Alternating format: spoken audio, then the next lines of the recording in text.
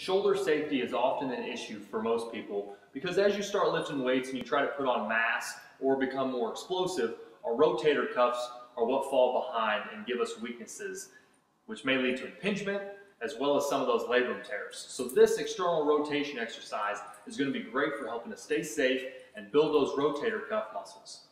Grab the KB power bands, wrap it around something sturdy here, whether it be a fence, a basement pole, or even a squat rack at your gym like I have here. Slide your handles through one another, back on off until the band is tight here. Now we want to have our shoulder up even with our body, or right even with our shoulder line. You're going to externally rotate, 3-second count on the way back. Now be sure that you don't let your wrist bend backwards.